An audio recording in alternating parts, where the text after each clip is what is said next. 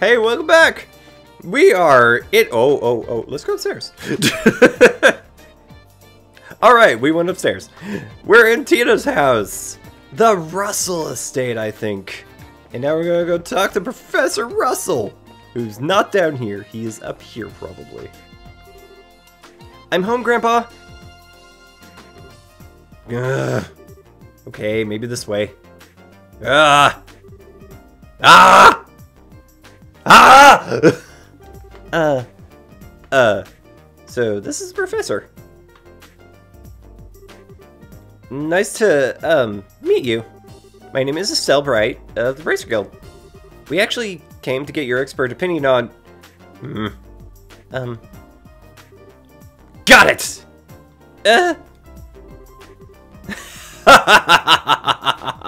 I did it! It's finally complete! That's right. Who's the man? I'm the man! Yes, I should start testing it at once! Ah! What the hell? I'm sorry, Estelle. Grandpa kinda goes into a trance when he's working, and he doesn't really notice what's going on around him. I think he just finished up the device he's been working on for the past few days. Ah, I see. He really is something. Oh, he's something, alright. I'm so embarrassed. Professor Russell? Grandpa! There are some people here who need to talk to you. Oh, Tita! You've come at just the right time! I need your help with compiling the data from these tests. But Grandpa, this new invention will actually block a biosensor orbit's detection faculties. It emits a unique Orbal force field that deflects the energy that a biosensor sends out when it scans. Oh, really? Yes, really. Since when do I overstate my own accomplishments? Now, come on. We've got testing to do! Right! Professor Russell and Tita began working with some complex-looking equipment. Hey now. Never mind, Estelle. I think we should just let them be for a little while. Hey! You with the black hair! Who? Me? Who else? On the upstairs bookcase is a notebook titled Orbital Energy as Applied to Force Fields. Go get it. Go on. Be quick about it. Alright. Wait, Joshua! Hey, young lady. You with the antenna hair. Antenna? Oh no, you didn't. Quit farting around and make some coffee. Why should I have to make you coffee? I take it black. By the way, I want to clear as mud. You're not hearing a word I say. Fine, whatever.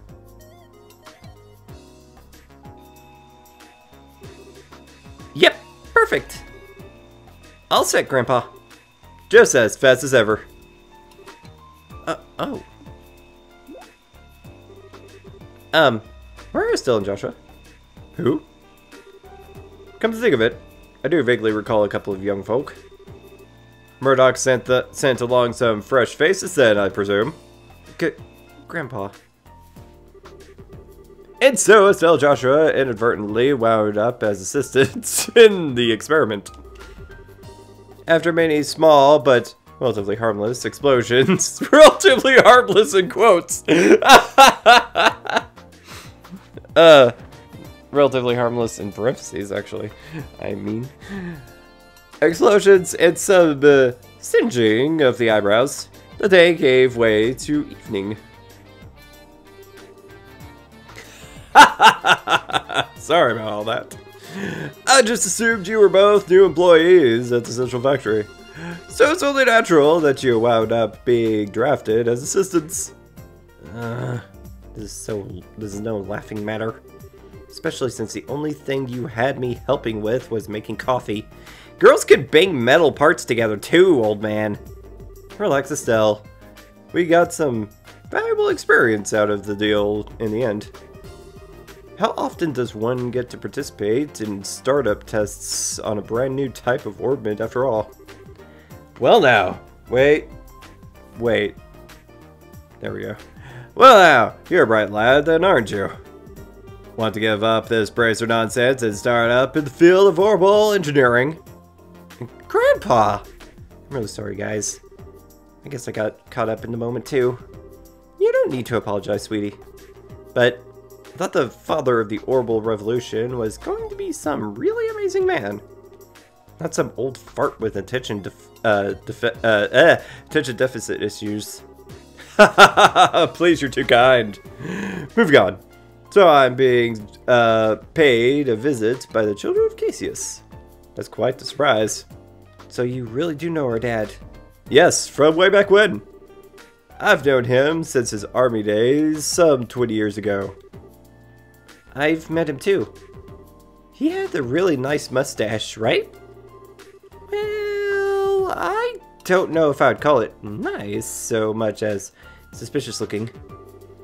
But if he's known Dad for that long, it looks like we'll be safe in trusting you know what with Professor Russell after all. Yes, I have to agree. What are you talking about? And what was it you wanted help with? Well, so explain to the professor the whole sequence of events surrounding the Black Orbment. I see. Wow, a pitch black orbment. Yes, most intriguing. And with no inscribed caliber or seams. Look at that frame, though. Professor Russell produced a cutting tool from his belt. Without a word, he pushed the blade edge against the outer shell of the orbment. Wait, what are you doing? It's a special alloy steel cutter. Just as I thought. Here, take a look. Okay. Estelle, Joshua, and Tita peered intently at the Black Orbment. Huh? There's not even a scratch. The frame is made from some type of metal that I've never before encountered. Opening it up for a closer look is going to be quite the task, I think. That's just crazy. If we can't find some way to open it, we'll be right back to square one. Well, I could certainly spend some time on trying. But first, I think that maybe we should put it under a measurement scan. What now? That huge piece of equipment you saw when we were working on the experiment. It can gauge orbital energy activity in real time.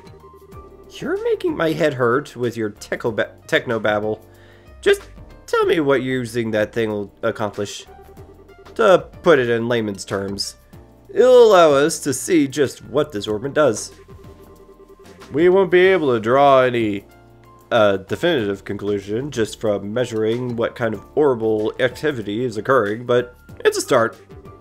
And that should give us a major clue. Indeed. So without further ado, Grandpa, shouldn't we have lunch first? Sure.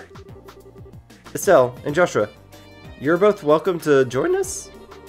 I can't promise it'll be anything special, but sounds great to me. We'll even help with prep. All right, come on then. I've got a bit to do while lunch is prepared. No, want to see it too. No fair working when I'm not around. My house, my rules. What is up with these two? Now I see where she gets it. Ahem. Now, if everyone is ready, let's get this started. Estelle, if you'll put the orbment on the stand. Okay. Like this? Yes, thank you. Are you ready, Tita? All set. Good. Now, commencing orbital force measurement test on the Black Orbment. Black Orbment. So that's going to be the official name after all. But using it officially is so boring and simple. Why not something cool like Dark Thingy of Impending Doom? No. Simple is best. Anything longer than Black Orbment would just be annoying to say. Fidget. Ah, look at her. She's all anxious to start. Huh? Oh. Alright, let's begin. Tita, if you'll activate the scanner, please. Okay. Output set at 45. Put all measuring equipment on standby. Roger. Done. All measuring equipment is calibrated. Okay. From here on out is a real deal. Since no direct input or output was detected, all we can do is measure how the central crystal circuit responds. Now, let's see just how much this contraption is really worth. You're sure in a good mood. And click. Neat. It's all glowing and stuff. I get it. It's putting a major strain on the crystal circuit. There.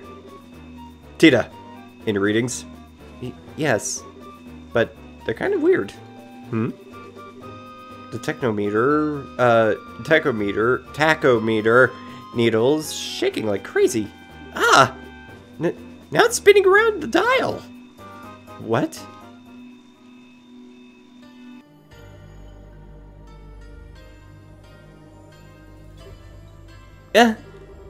What's going on? Joshua! It's that same black light from before. What?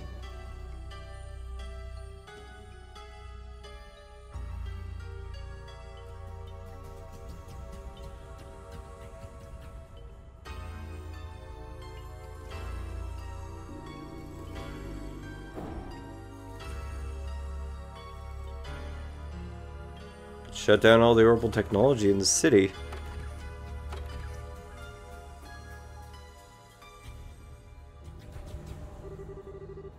Grandpa! It won't take much more of this! We have to shut it down! Don't you dare! Just a little longer. It will have something. Wait a second! All the lights in town are going out! Huh? What in? Bah! We have no choice then. Terminating the experiment.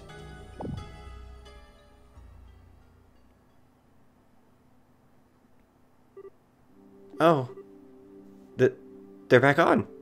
Phew. Let's see the readout. Nothing. Didn't record anything. And the only thing that kept working was the scanner on which the Black Orbment sat. But even that, well, as for everything else, good.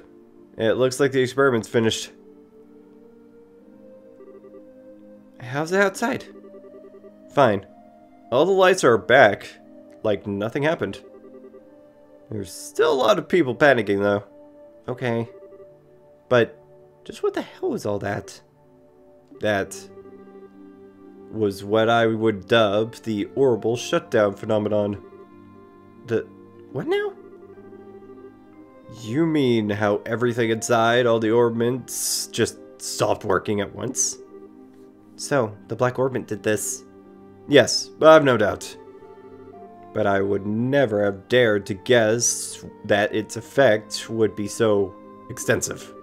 There's definitely more to this than I expected. Interesting! But interesting indeed. Only you would think causing a blackout over an entire city is interesting. Professor! Ah, Murdoch. Just the man I wanted to see. The feeling is not mutual. Every single time you invent something, it means trouble for me. What the hell were you up to that... Wait, were you up to that would cause all the power in the town to go out? How rude. It's not even my fault this time. See that? There? That's the Black Orbment. And it caused this. Is that so? Is that the... You know what? I didn't read that, so we're going to move on. Okay, I get it. If that's the root of this, then it's genuine extenuation. Extenuating circumstances. But it still means that this was your fault. Ugh, nuts. You got me. That's it? They're just okay again? Are they always like this? This is so embarrassing. And so the first day in Zeiss kept everyone busy. Due to how late it was, Estelle and Joshua stayed at the lab for the night. Da, da, da, da. And then I woke up with experiments being performed on them. Oh god, it's foggy all of a sudden.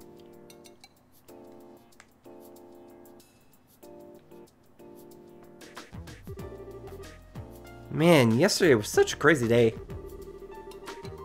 I was surprised enough at the town, but I really wasn't expecting to deal with anything like that. No kidding. But back on the subject of the Black Orbment. It's much more powerful than I'd ever imagined possible. Da, da, da, da, da, da, moving the microphone to be more comfortable for me, so I could sit like this. Da da. Yeah. What's the professor going to do now that his equipment's gotten all kaflooey? Good morning, guys. Morning, Tita. Good morning. Quite a big day yesterday. No kidding. Did you guys sleep okay? Yep, like babies. Is the professor already up? Oh, he left for the central factory early this morning. He said something about how he was going to expose all the Black Orbment secrets. Wow. Looks like getting roared at over by the factory chief yesterday didn't even put a dent in him. We really appreciate both of you taking the time just to look over something a couple of relative strangers brought you. Oh, it's fine, really. Grandpa's investigating it out of pure curiosity more than anything. It should go to the factory itself, or I should go to the factory itself, or myself, once I'm done with breakfast. What do you plan to do? Naturally, we'll be coming with you. I want to know what's really going on with that orbment, too. Maybe there's something we can do to help. Yay! Then you can come with me. Uh-oh. I almost forgot about the soup. Just a second, you two. I'll bring you breakfast as soon as I make sure it's edible and not on fire. I guess that's what that smell is, but man, what a cutie. I wish he could take her back, or we could take her back with us to Roland. She could be like a pet, cheering us up whenever we're feeling down. That's kind of creepy, Estelle. And now that we've had a good breakfast, off to the central factory. Before we do that, I'd like to check in at the guild. I think it might be best to report on what happened yesterday, just to be on the safe side. Well, okay. Hey, Tita, would you mind if we stop by there on our way? Sure, go ahead. To the guild. We're doing that now. Going this way. The guild. Hello. Nothing to report. I already did that. Alright, cool. I want to mess with this. Oh, already did that? Fine. I'm gonna talk to you then. Good morning. That was some day yesterday, wasn't it? When you are ready, we'd like your full report on it. Business as usual, Kilka. I've heard the basics from the factory chief already. But I'd like to expand that account with some first-hand details. Well, Joshua explained the details of the Orbal Blackout. I see. So the orbment that was sent to Cassius in secret was in fact something dangerous. The guild is very interested in these developments. We need to continue working with Professor Russell for the present. We thought you'd say that. When we have more information, we'll contact you immediately.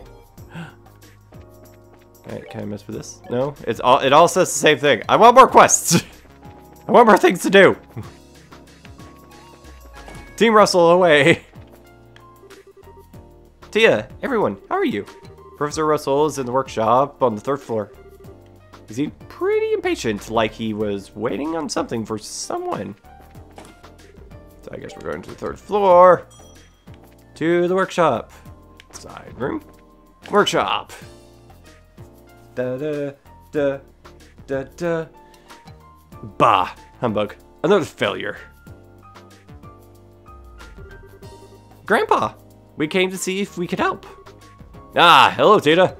And you two are here as well, I see. What can I say? We were worried. So, what are you working on? Well, as you can see, I've tried to cut into the Black Orbment, but it hasn't been going very well.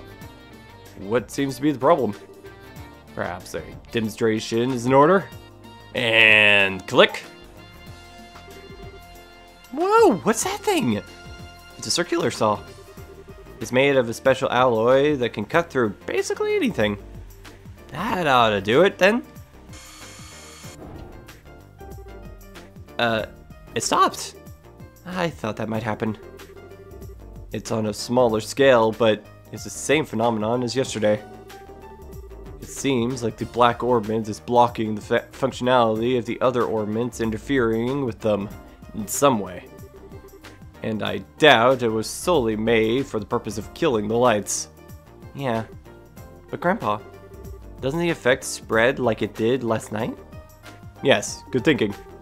The interference with nearby orbments seems to spread out, moving from orbment to orbment like chain lightning. I'd put the range at about 5 arch.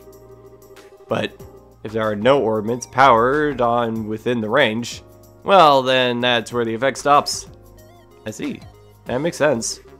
However, even with the knowledge, there's no way to know why it caused machines to simply stop without getting a look inside it.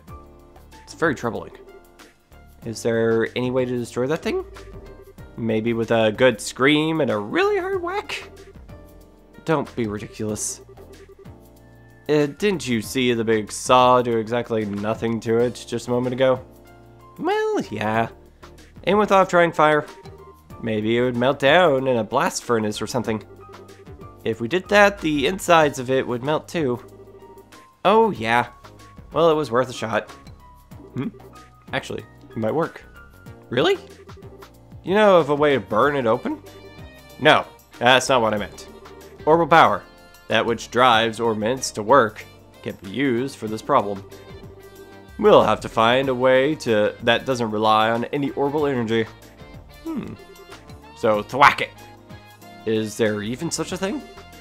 The combustion engine. It's a device that burns fuel to generate energy.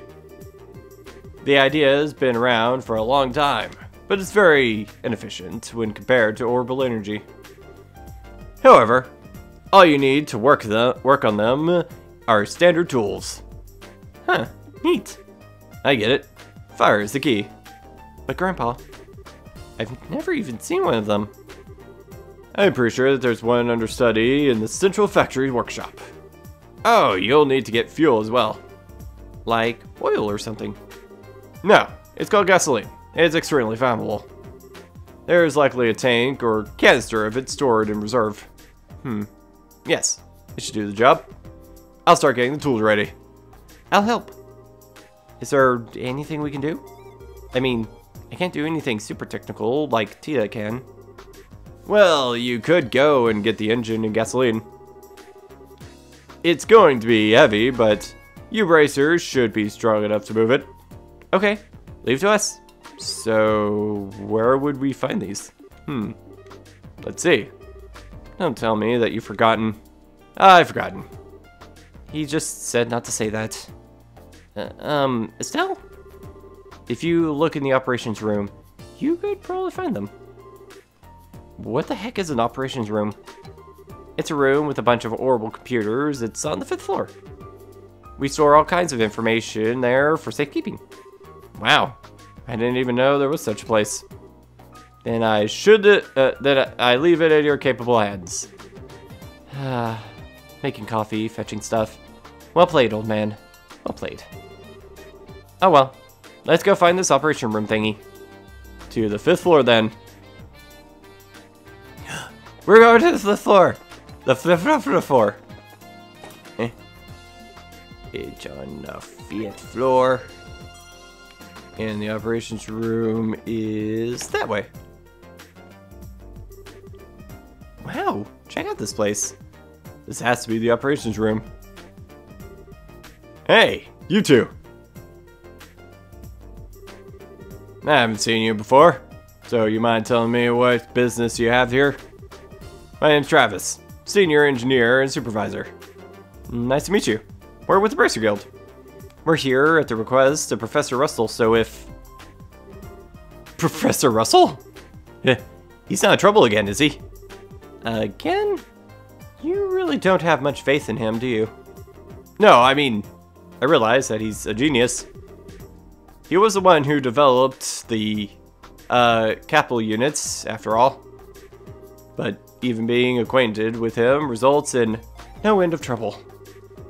Tita, on the other hand, is an incredibly sweet girl. Just an all-around good kid.